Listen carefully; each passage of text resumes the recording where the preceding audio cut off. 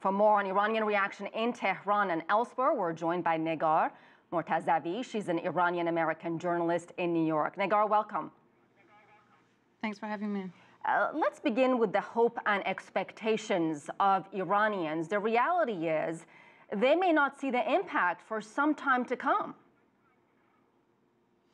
Yes, Asieh, the Iranian population has been waiting for this deal for almost 2 years now. This was one of the main promises of President Rouhani's election campaign. This is what he basically ran his election campaign on, and he has been saying in his speeches also that he fulfilled his promise to the Iranian people. The Iranian people really wanted this deal for economic reasons, for political reasons, and it's just something they've been waiting for a very long time. They've even celebrated the interim agreement before during this past few months of negotiations, but tonight was the real celebration of the actual final deal. And you're very much plugged in into the Iranian community.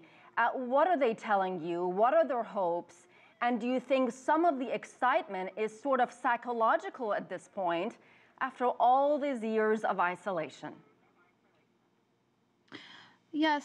I mean, the deal is going to have very important economic implications for the Iranian lives, but that's not going to show immediately. There's this, like you're saying, psychological effect on the society, this feeling of hope for a better future, which was something that when I speak to Iranian people on the ground, did not exist 2 years ago, 3 years ago. In the final years, especially of President Ahmadinejad, there were really dark years, as Iranians call it. The threat of war, the crippling sanctions had a tremendous effect on the Iranian society. So people had lost this feeling of hope for a better future, which is something that this deal has brought back to the Iranian society. So this feeling of hope for a better future, for next year to be better than this year, is the most important thing that Iranians communicate to me. And also the lifting of sanctions is something that the Iranian population is really looking forward to.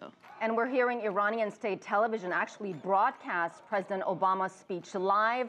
How unprecedented is that? The last time the Iranian television actually broadcasted that was in the previous interim agreement, which was unprecedented. It was the first time, and this time they also broadcasted it. It's a very important step on the Iranian side and also on the U.S. side. I think the two nations, after 3 decades of just pure animosity and calling each other Satan and evil, have taken really constructive steps towards each other. President Obama and President Rouhani had a historic phone call a couple of years ago, and the two foreign ministers, John Kerry and Javad Zarif, have been meeting almost every month in the public eye for the past 2 years. So the two countries have taken very important steps towards each other, and I feel like the moderate forces are sort of pushing more for this re-engagement and this détente between Iran and the U.S., which has already started, and these are signs that we can see that's coming out of it. When President Obama made the announcement this morning, he said the deal is built not on trust, it's built on verification. But at the end of the day, if Iran does what it's supposed to do, is it the opening perhaps for building that trust and starting a new chapter in U.S.-Iranian relations? Definitely, Asieh. I think the negotiations in general were sort of built on both trust and on verification, but the 2 years of negotiations itself was also something that created the trust between the two sides of the negotiating table.